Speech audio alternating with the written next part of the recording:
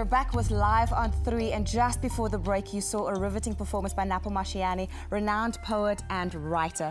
Welcome to our show today, lady. You look gorgeous. Thank you, thank you. It's an honor to be here. I can imagine.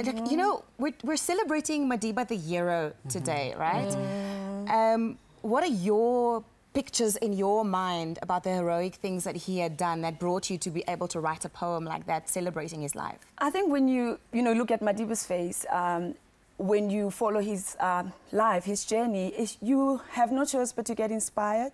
As a young South African, I mean, we are part of transformation. We are the young people who lived through apartheid but also saw the change in South Africa, and to be part of that, it's almost like really stepping on giant shoes. And you have no choice but to feel honored, to feel challenged, feel inspired and moved. You talk about carrying on the legacy of Madiba. How? What advice would you give to young people in terms of how to live their lives, to carry on this legacy? I think the principles that he had, to die for what you believe, also know that, many of us are called, but few are chosen. And sometimes when you have gifts, it's something that you didn't choose. You were born with that.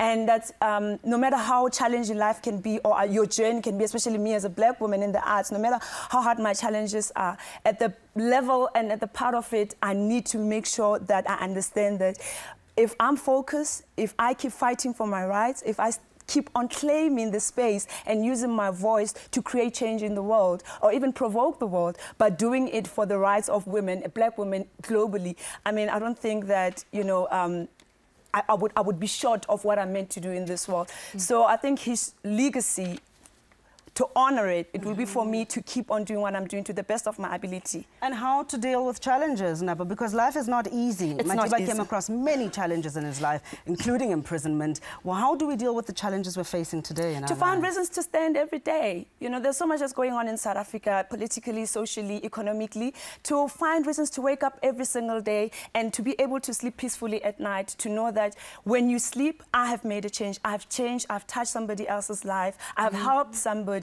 I have voiced out something that, that could have been silenced in my community, in my space, to talk about issues that I'm passionate about as a Black woman. There's so much that's happening, challenging young kids. Kids have been raped in South Africa. Women are facing boardrooms, in arts, everywhere, and scientifically everywhere. Women, we are being challenged every day. But if I can wake up every morning and sleep at night knowing that I've touched that one young girl in a community somewhere in Kwakwa, in Mafikeng, if that girl can be able to wake up in the morning and see themselves in us, in me, then I think my journey is on the right track. I will also, like that, reach my final day, and I'll be remembered for the good deeds that I've done to, to uplift and contribute to humanity. We always use the arts as a sort of megaphone to speak on behalf of the population.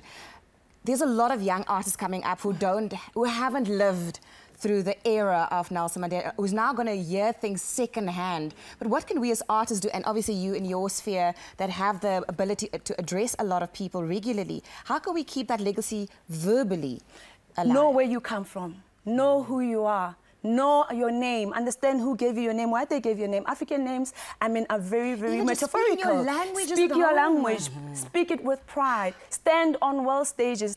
Tell the people who you are, who your people are, and say it with such pride. Tell them about your culture, about your rituals, about your spirituality, how you connect with your ancestors, with the higher being. And above all, which is one thing I love and admire, I'll always use, that Madiba did, humbleness.